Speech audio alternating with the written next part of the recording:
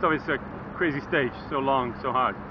Yes, it's crazy stage. There is 7 hours, I think, 7 or more. for climbs, and very hard. So it's a big day for everybody. I look every rider's very tired in the climb. So I think the next day is very cool for tomorrow.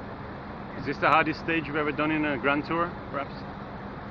No, there are every Grand Tour there are stage very hard, so it's like other Grand Tour.